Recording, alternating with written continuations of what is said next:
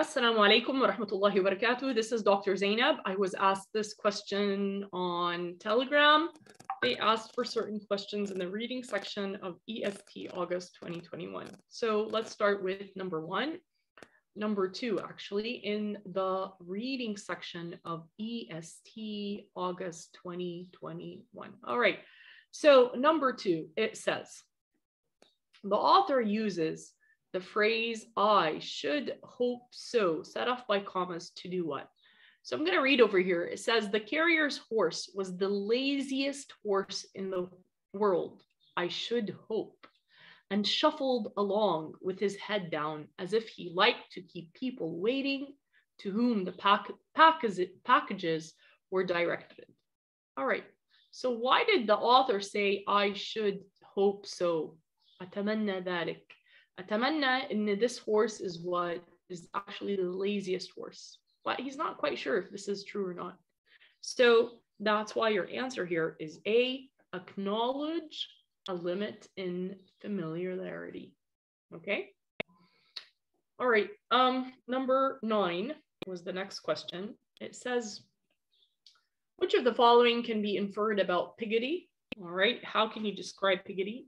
If you look at line 73 to 74, it says, here's my am, screamed Piggity, growed out of knowledge.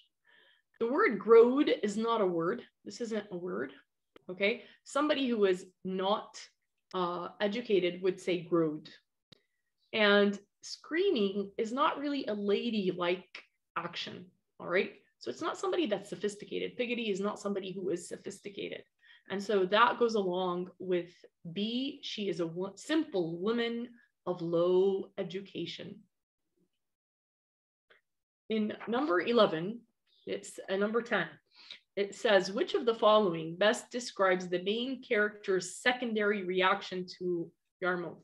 So I have to figure out what was the first reaction. The first reaction was is found in line 53, all right? It says that this is the narrator's reaction, like toast and water, it would have been nicer. Toast and water are really, it's not something that's really sophisticated. It's not something that is very tasty. It could have been nicer. All right. So they don't really like the place at the very beginning. And then the narrator doesn't like the place at the very beginning. And then in line 64, it says, I felt that I had done so busy a place an injustice. So they said that, and then the narrator says that they had expressions of delight and so on. So at first, they didn't like the place. Afterwards, they liked it a lot. And so that's why your answer here is D. It seemed to him that he had misjudged Yarmouth. He did an injustice. In number 11, it says the main idea of the passage is. So I'm going to look at the passage. It talks about flint and where it can be found. And then here in this line, it says this is certainly a very weak conclusion. And then it comes to another conclusion. And so that's why your answer here is D, refute the transformation.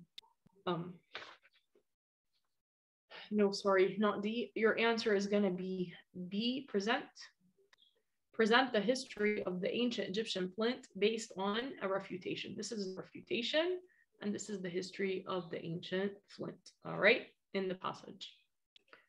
All right, number 21, it says, in passage 1, the author alludes to which of the following? Alludes means like mentions, okay, makes an allusion, that means mentions. If you look at lines 29 to 32, it says, in a very short time, the believer in bare knowledge by inheritance only will begin to see evidences of new thought. That means the bear can actually learn new things. The knowledge that the bear has is not just inherited. And so that's why for number 21, your answer is A. A bear's intelligence is not purely innate. It's not born with intelligence only. It can learn new things. In number 34,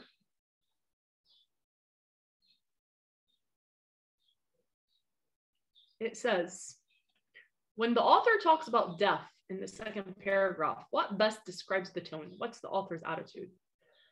It says here, innumerable dismal stories, very bad stories we have heard every day on this account, on the deaths.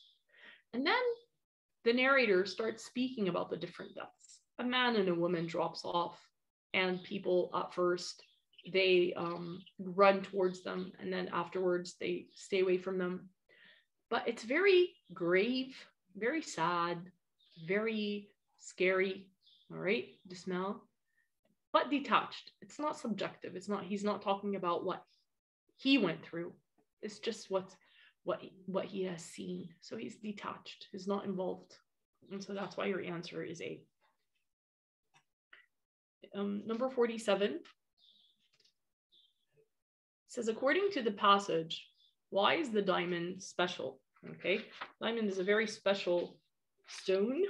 All right, why is the diamond special? All right, if you look at lines 36 to 40, right, it says here, this divergence or refraction is greater in some stones than in others, and to it, the diamond, as an example, owes its chief charm. So because of the refraction, the diamond is so charming.